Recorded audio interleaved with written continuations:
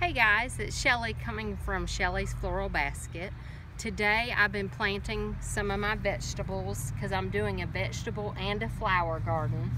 We have got some tomatoes. We got 8, 9. We're planting our last one. So I've furrowed my row this morning. I've laid down the black landscaping fabric, and we've dug our holes and we're getting the last tomato in now. I've had some help. My kids have been helping me set these out. This is the last one we have. So just to kind of come by, you dig a hole the depth of the pot that your tomato or fruit or whatever it is that you're putting in the ground is in. So you dig it as deep as the container it's in. You backfill with your soil from the garden, and you just press in to make sure you have all the air pockets out of it. And this looks a little wilted because it's been laying out here while we've ran in the house and gotten drinks. We've been out here all day since 7:30. We've ran to Walmart and gotten a few things that we needed for our planting. We had to get some stakes for our tomatoes. We had to get this black plastic that we put down to lay over our rows. But Matthew, why don't you go get us some water to water them in real good. But this one, I've got some big beef tomatoes, some, what is this one over here? Some early, one of these is early bird, I think. Some early girl hybrid right here is what this one is.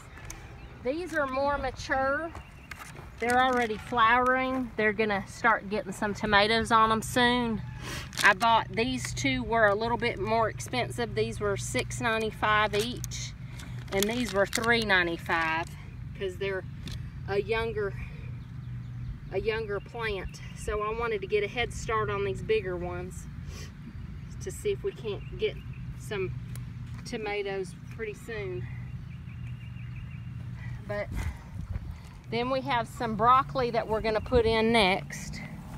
I've got 12 little reams of broccoli I'm gonna try this year. And then we've got some strawberry plants up here.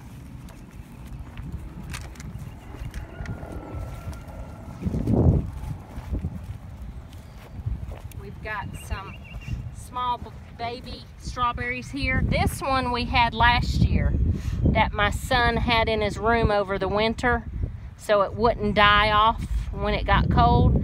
So we're gonna put this one in the ground too to see how they do. But we've never tried any strawberries, so we're gonna try this year to see how it does, and we'll have to let you guys know how they're doing later on. And then I've got my rows over here. We're gonna do flowers. We're gonna have zinnias here. We're gonna have some cosmos here. I've got some Rebecca and Black-Eyed Susan that I'm gonna put in those rows over there.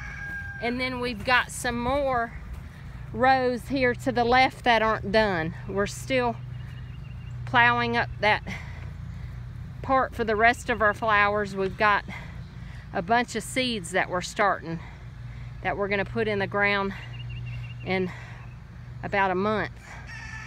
My dahlias are gonna go over here too. We're gonna put dahlias out here because they need about 6 hours of direct sunlight a day, and I'm gonna put them in the ground over there. I've got some eucalyptus seeds started that aren't ready yet, so we're gonna try some eucalyptus trees for my florists.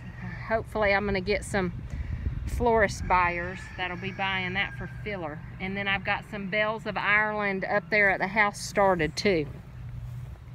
But I just wanted to share with you guys the planting that we've done today, and just like and subscribe if you like my videos. I appreciate you guys watching.